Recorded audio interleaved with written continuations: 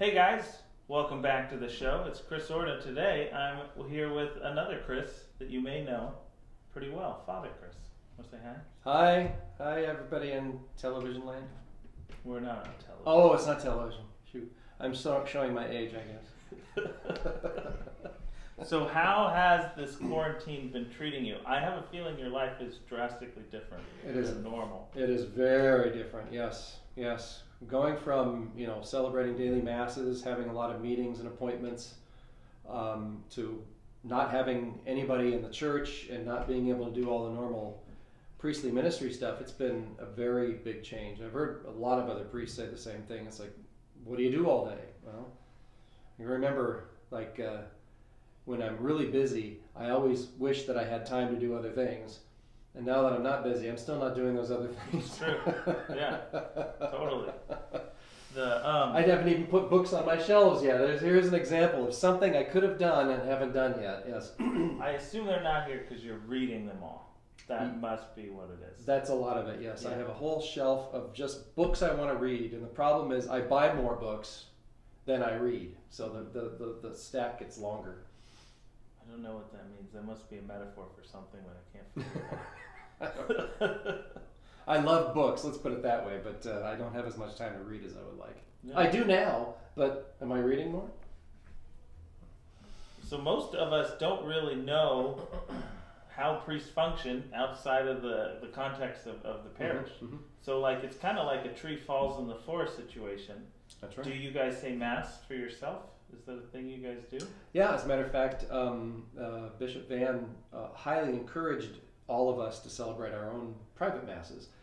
I don't have to have a congregation to say mass. Now, that's the preferred way to do it. And to be honest with you, celebrating mass by myself is not nearly as enjoyable as it is when there are people in the congregation and people are responding and singing and doing all the normal stuff that happens at mass. But yeah, I still morning prayer, daily mass. I still have office work. There's still lots of emails and stuff to go through.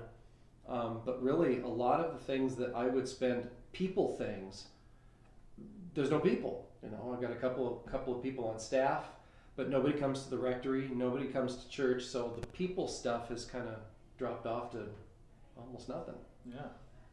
When I'm just curious, when it comes to mass, because all of us, I'm new to this life without mass thing. Mm-hmm. Yeah. So, because you priests are doing mass, grace-wise, is there little mini explosions of grace going on around us, even though we don't get to attend? Is there a... Yeah, because every mass is still infinitely powerful, even if there's only one person experiencing it. We're still praying for whatever the intention for that mass is. We're still praying for our parishes, our families, our community, whoever it is that's on our mind in the time that we're offering up the sacrifice. It's not just, we're not doing it for our own sake. We're doing it because it's like Christ didn't die for his own sake. He died for us. Yeah. The priests don't celebrate mass for themselves, just for their own sake. We're celebrating mass for people, even if there's no people. Right. It's like you guys are on the engine deck. Oh, I was about to say of the Titanic, which isn't a very good metaphor. No, don't use that. But of the ship, we might not be down there, but you guys are still getting... We're stoking the coal in the furnace. Right, essentially. That's true. But it's the same sort of thing with cloistered religious orders, nuns and priests and stuff.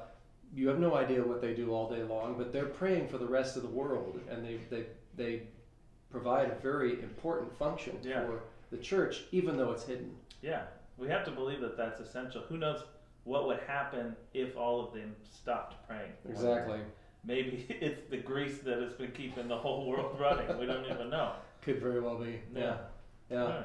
So yeah, celebrating mass by myself is unusual, but I like doing it when as something different for when I'm celebrating mass publicly. On my day off when I don't have a public mass to do, when things are normal. I enjoy saying a private mass because I don't have to prepare a homily. I don't have to be on stage. But when it's only private masses all the time, that's not the best experience of mass, Yeah, for you it used to be a nice change of pace, maybe a way to relax and center. And Right. It could be re-energize. more contemplative. You know, I could take as much time with it as I want. You know, as opposed to I have a half hour and these people want to get in and get out. You know, Yeah. for daily mass. But if I want a daily mass to take some time, or I can pause after the consecration and pray with our Lord there, and not just Yeah. zip through communion and be done with mass. It's nice to be able to take that time. Yeah.